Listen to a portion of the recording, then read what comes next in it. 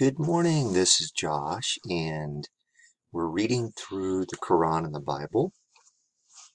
We're making our way through Genesis this time, and I wanted to read, first of all, from the Berean Study Bible, Genesis chapter 20. I hope you're doing well. I hope you're blessed. It's great to have you along on this journey with me. We're all doing well here. Crazy times we're in, isn't it? Let's pray. Abraham, Sarah, and Abimelech. Now Abraham journeyed from there to the region of the Negev, and settled between Kadesh and Shur. While he was staying in Gerar, Abraham said to his wife Sarah, "She is my sister." So Abimelech, king of Gerar, had Sarah brought to him. One night, however, God came to Abimelech in a dream and told him, "You are as good as dead because of the woman you have taken, for she is a married woman." Now Abimelech had not gone near her, so he replied, "Lord, would you destroy a nation even though it is innocent?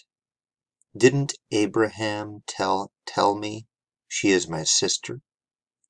And she herself said, 'He is my brother.' I have done this in the integrity of my heart and the innocence of my hands."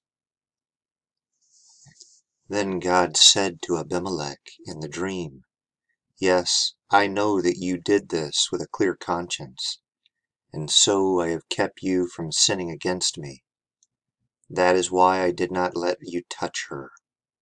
Now return the man's wife, for he is a prophet. He will pray for you, and you will live. But if you do not restore her, be aware that you will surely die, you and all who belong to you." Early the next morning Abimelech got up and summoned all his servants.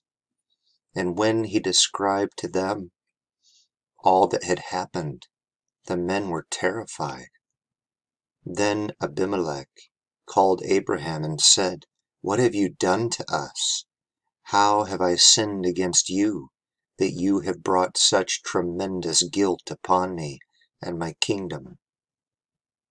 You have done things to me that should not be done." Abimelech also asked Abraham, "What prompted you to do such a thing?" Abraham replied, "I thought to myself, surely there is no fear of God in this place.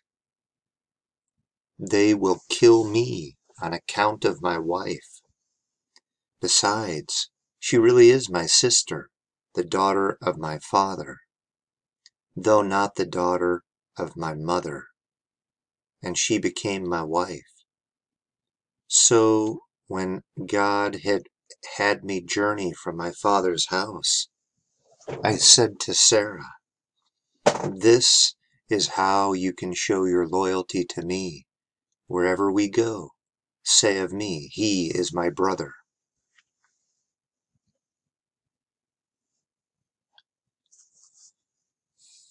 So Abimelech brought sheep and cattle, men servants and maid servants, and he gave them to Abraham and restored his wife Sarah to him. And Abimelech said, "Look, my land is before you. Settle wherever you please." And he said to Sarah, "See, I am giving your brother 1,000 pieces of silver. It is your vindication before all who are with you. You are completely cleared." Then Abraham prayed to God, and God healed Abimelech and his wife and his maidservants, so that they could again bear children. For on account of Abraham's wife Sarah, the Lord had completely closed all the wombs in Abimelech's household. Wow, it's quite a story. Let's take a look now in the Interlinear Bible. It has the Hebrew, or the original language that the Old Testament was written in. And I like an interlinear because it gives you a direct translation. And you can see each word and what it means in English. It even gives it transliteration and then the Strong's number. So let's read each verse in English and then in Hebrew. And journeyed from there Abraham to the Negev, and he dwelt between Kadesh and Shur, and stayed in Gerar. Verse 1, Hebrew. Vayissa Misham Abraham Arsa Hanegib Vayeshib ben Kadesh Uben Shur Vayagar Bigrar. Verse 2. And said Abraham of Sarah his wife, My sister she is, and sent Abimelech king of Gerar, and took Sarah. Make this a little smaller. Okay. Verse 2.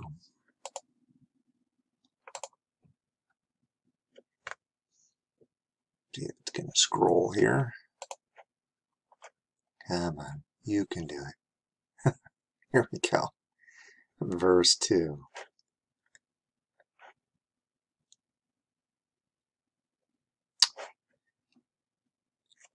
Vayomer Abraham El. Try that again.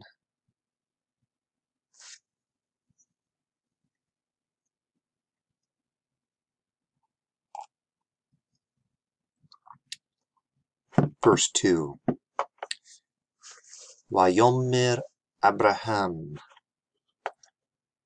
El Sarah Ishtal Ahati Hi Vayishla Abimelech Melech Gerar Vayikka et Shara Vayabbo. Okay, sorry, that's the end. Verse 3. But came God to Abimelech in a dream by night, and said to him, Behold, you are as good as dead, because of the woman whom you have taken, for she is married to a man. Verse 3 in Hebrew. Vayabbo Elohim el Abimelech Bahalom Haleyela Vayomer Lao Heneka Met al Haisha Asher Lakata Wahio Beulat Baal Wabimelech Lo. Verse 4. Let's jump back there. I jumped into verse 4. But Abimelech not had come near her, and he said, Lord, will a nation also righteous you slay? Wayabimelech lo qarab ela eleha Wayomer Edonai Hagal Gam Sadik Taharog.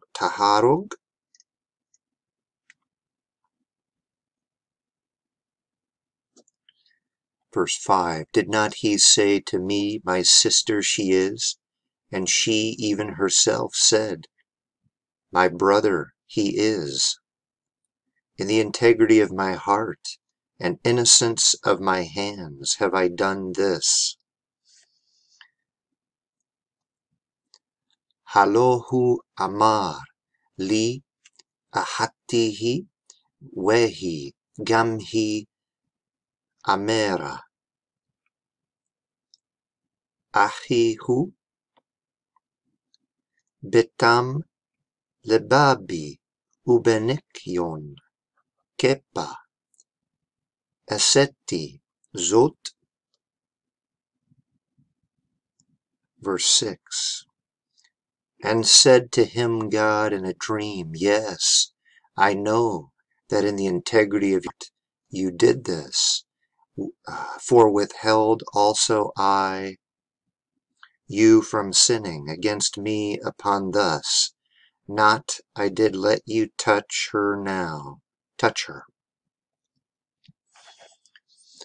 Vayomer Elau ha-Elohim Bahalem Gam Anoki Yadati ki Bahem Betam Lebabeka Esita Zot Waeh Sok Am Anoki Autka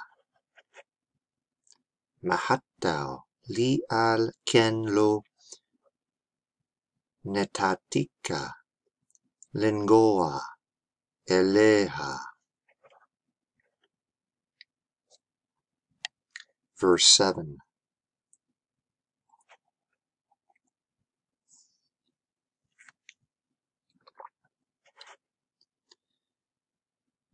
Now restore wife the man's, for a prophet he is, and he will pray for you, and you shall live. But if not, you do restore her, know that surely you shall die, you and all who are yours. Wow.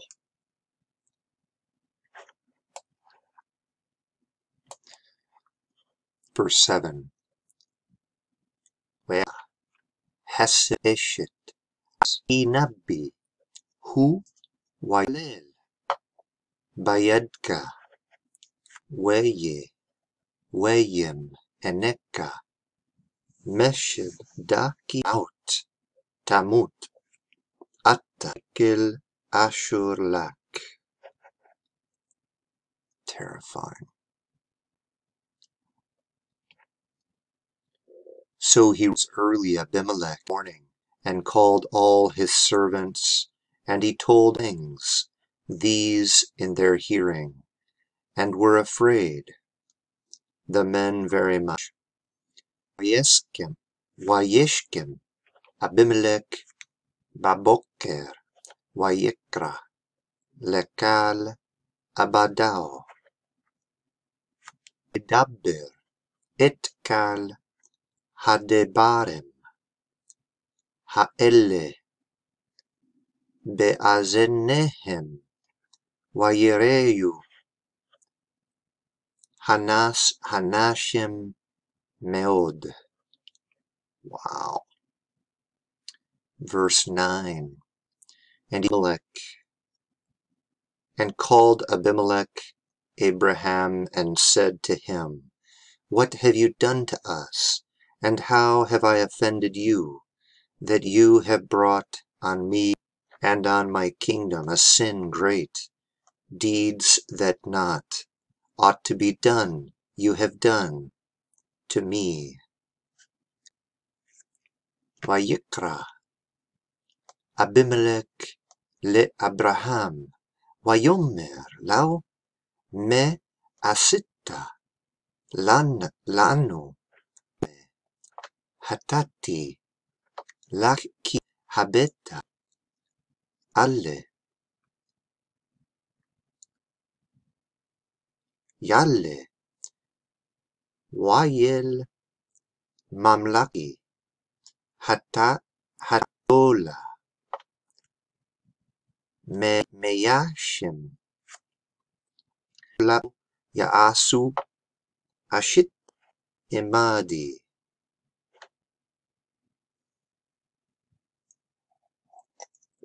Verse 10, and said Abimelech to Abraham, what did you see that you have done the thing? Vayomer Abimelech el Abraham, ma ra'ita ki yashita deb haze. Verse 11, said Abraham, because I thought surely is not the fear of God, and they will kill me on account of my wife. Vayomer Abraham ki amarti rak en yerat Elohim b'makom haze v'haraguni al debar ishti. Verse 12. Indeed, my sister, the daughter of my father, but she is not the daughter of my mother. Wemene ahati bat abi hi ak lo bat immi wadi li leisha. And it came to pass, when caused to want God from the house of my father, that I said to her, this is your kindness, that you should do for me in every place wherever we go. There say of me, my brother is he. Verse 13. Wehi keyash hitu hati Elohim mibet abbi wayom hastek asher emadi el kal hakom asher nabal shama li achi hutin. And took Abimelech sheep and oxen and maidservants and menservants, gave them to Abraham, and restored to him Sarah his wife. Vayikta Abimelech shon wa abadim usepahat vayitten le Abraham Lao et Sarah istau. And said Abimelech, see, my land is before you, where it pleases you dwell. Vayomer Abimelech hinne arse lepanek betau beyeneka sheb. 16. And to Sarah he said, I have given 1,000 pieces of silver. Indeed, you is a covering of the eyes to all who are with you and before everyone. Thus she was vindicated. Ule Sarah hinne natati elep kesep leahek hinne hu lakesut anayim ler itak wayet kal wanakahat. And so Abraham to Abraham God, so prayed Abraham to God, and healed Abimelech and his wife and his maidservants, and they could bear children. Vayitpalel Abraham el ha-Elohim Vayarappa Elohim et Abimelech Vayet ishtau, wa amahatau, wayeledu, 18. For had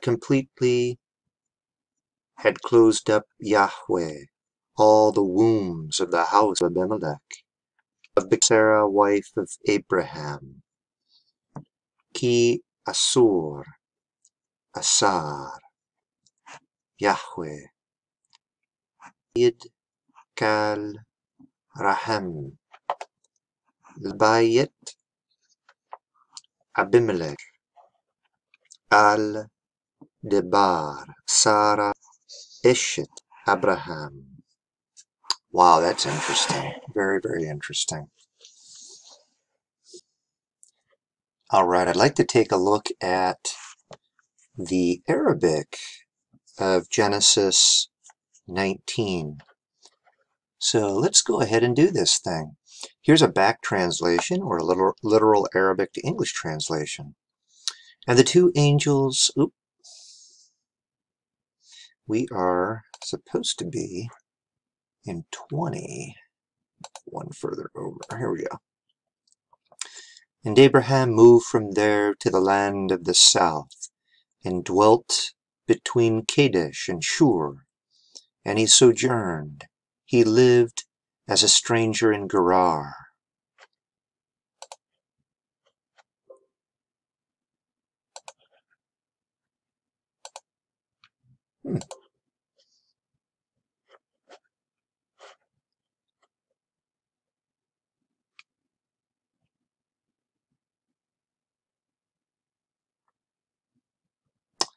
Okay, verse 2.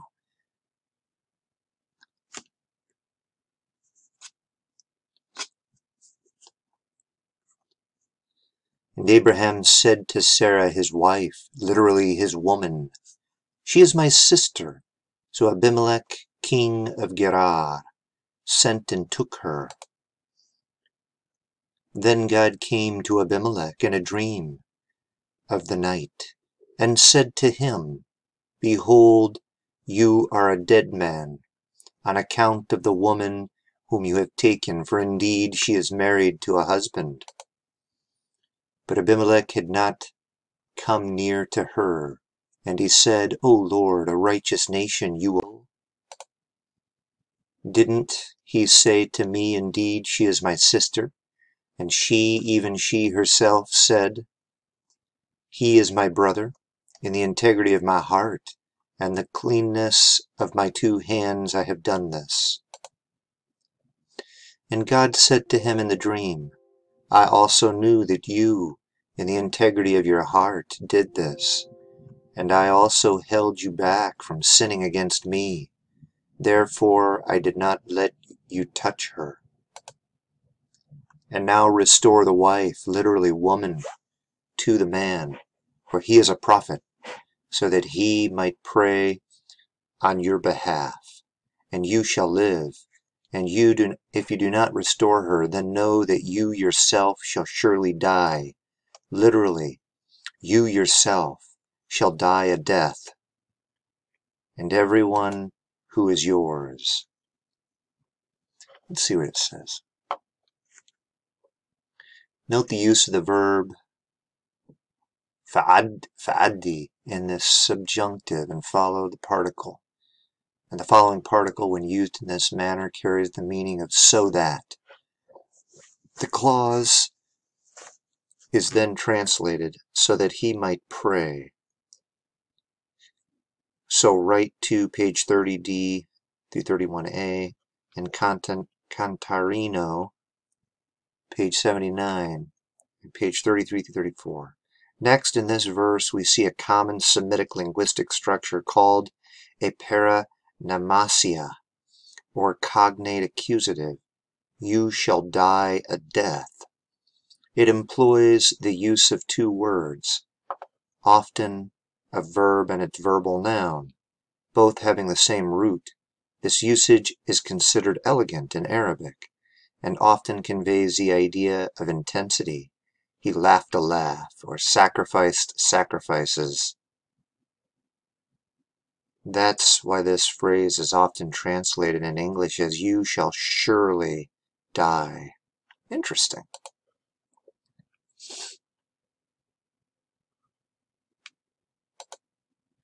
So Abimelech got up early on the next day, literally in the morrow, and called all his servants, and spoke all these words, all this speech in their ears, and the men feared greatly.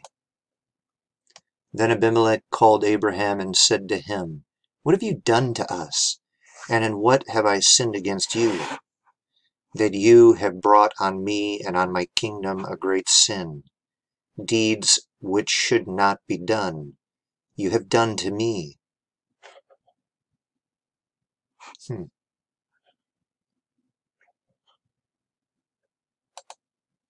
Abimelech said to Abraham, "What did you say? What did you see that you have done this thing?"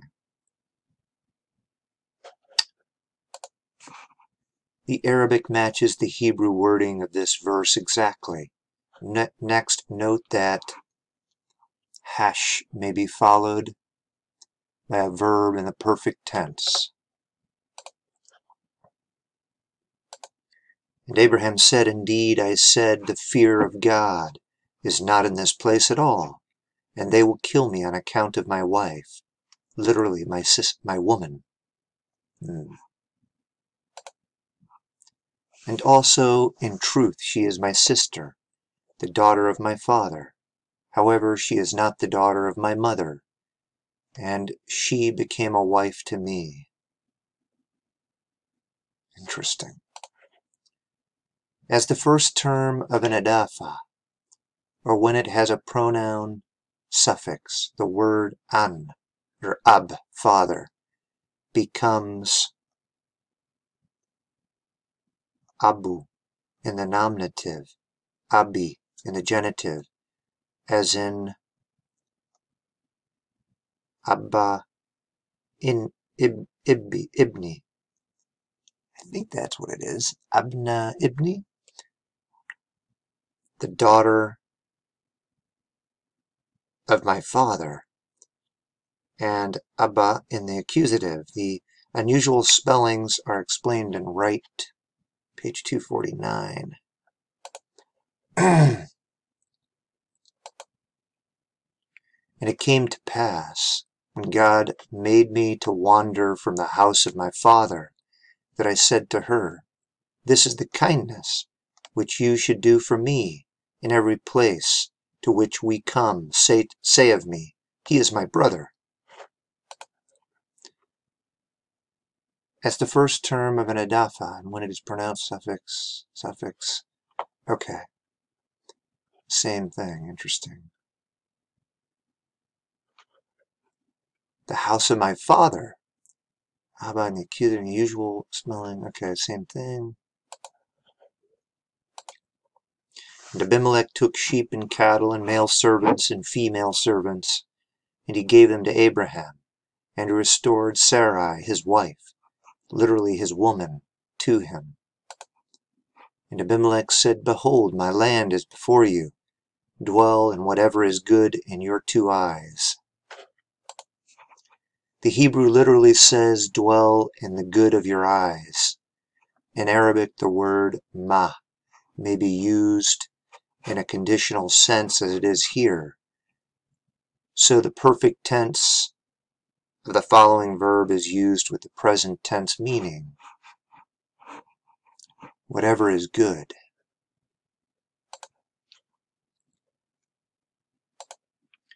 And he said to Sarah, "Indeed, I have given your brother 1,000 pieces of silver.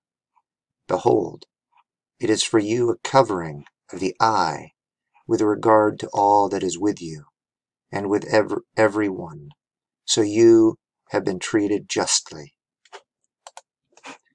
The literal Hebrew reads, "Behold, it is for you a covering of the eyes, and for all who are with you, and with all, and you are set right."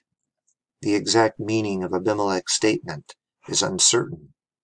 Apparently it means that the money somehow cleared her in the eyes of others. Now none should look upon her as being compromised.